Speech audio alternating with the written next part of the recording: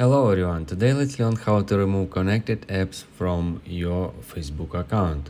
The first step is to open Facebook application and then tap on your profile picture at the bottom right corner of the screen or at the top right corner of the screen. Right, once you open menu, scroll down and tap on settings and privacy. Then proceed to settings.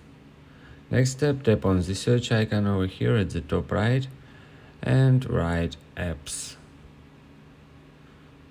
As you can see, here is it, apps and websites. We should proceed to this specific option. And here you are, you will see how many websites and apps you connected with your Facebook account. So now to remove one of them, you just need to tap on one of these specific app, for example this one, and then you should tap on remove over here.